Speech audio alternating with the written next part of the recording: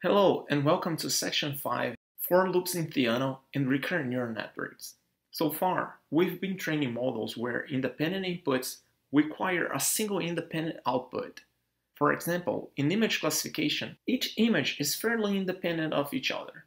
In the last section, we even saw how to use pre-trained models to solve problems like those.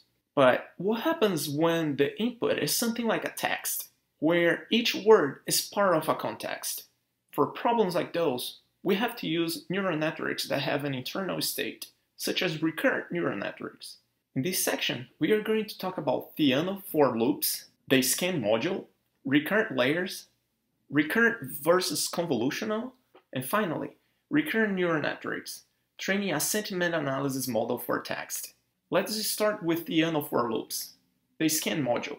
In this video, we are going to write a simple Fibonacci sequence generator using for loops in pure Python, and we will see its equivalent in Theano. Here we are in our IPython notebook to do some coding.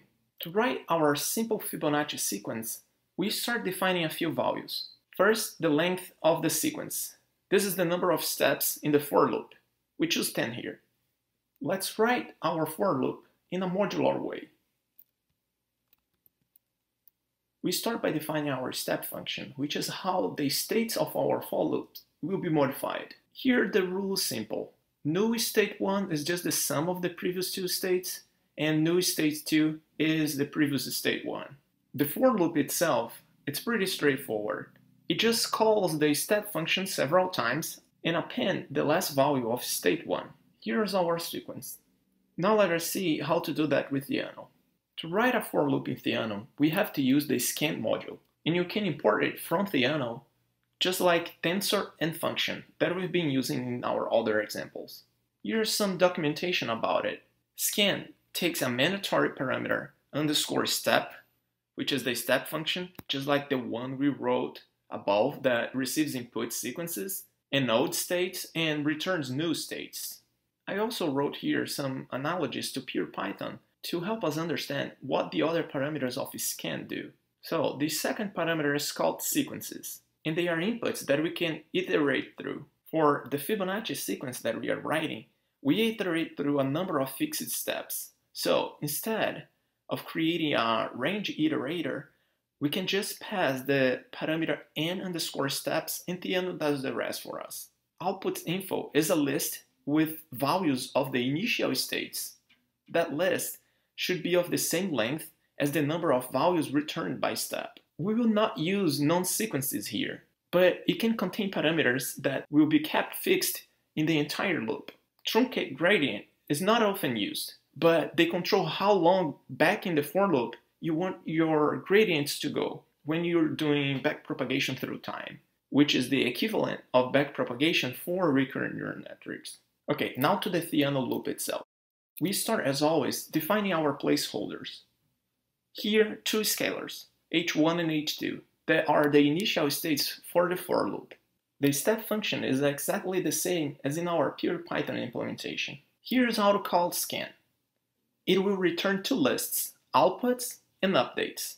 This outputs list has the actual generated sequences, and the updates contain updates to be used inside the compiled function.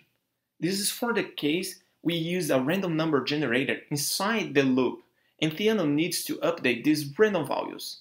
In our example, we can just ignore this updates list. The input parameters are sequences, in our case an empty list, which forces us to pass n steps as input. Remember, here length is just n, so Theano knows how long the for loop has to be. Outputs info, or initial states, are our placeholders that we defined above. Finally, we call function to compile the scan outputs, passing the placeholders as input. Now, we call the compiled function f, passing 0 and 1 as the two initial states, the default initial states for Fibonacci sequences. F returns two lists, because scan returns a list for each value that is in the output of step. So here we have two values. This is why f also compiled two values. This first list is exactly what we were waiting for, a sequence of Fibonacci numbers generated just like the pure Python equivalent. Obviously, we could force Theano to compile just the first list by modifying the output of the compile function like this. In this video, we learned how to format Python for loops in a way that can be easily translated and implemented with Theano.